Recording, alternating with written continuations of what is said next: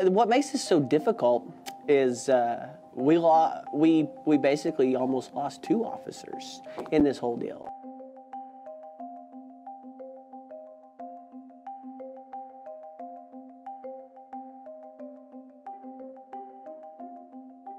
If this happened in a traffic stop, it makes sense.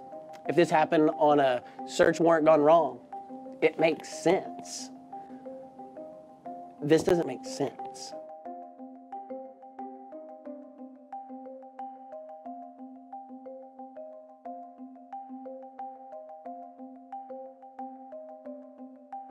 It's really sad because I work here at the convenience store. I've known both of them. They both come in and getting coffee, and they're both really nice. Like, I would have never thought it would have happened. They would come in together. They always seemed like they were pretty close to me. I just think it's sad. Should be praying for their families.